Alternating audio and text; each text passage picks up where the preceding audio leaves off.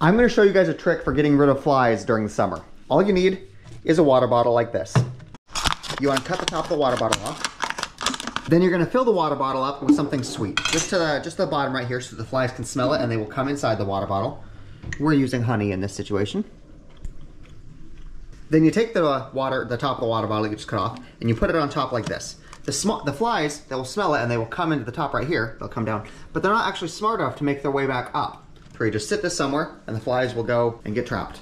If you have apple cider vinegar, that will also work. So pour that in. This will get all of the flies attracted to it. We're gonna let this sit here for a sec and then we'll show you how many flies this actually catches.